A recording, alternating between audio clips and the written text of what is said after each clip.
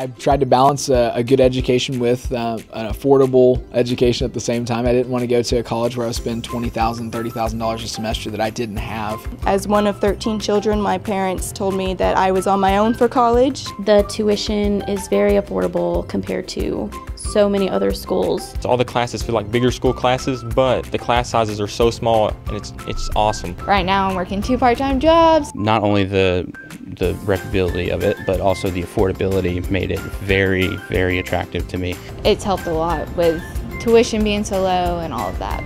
The price with the quality I'm getting is like, you can't beat it.